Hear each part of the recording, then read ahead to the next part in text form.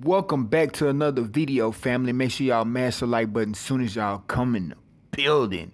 So EST.GEE sister, who went on social media saying that EST is not showing no love to her and her 5 kids, not helping her out at all or anything. Well, her alleged fiance went on social media and went in on EST.GEE, pretty much saying that he's not doing nothing. He calling him out, saying that's pitiful, that's pathetic. The guy also went on to say he's making 50K a month, and he's supporting EST.GEE sister.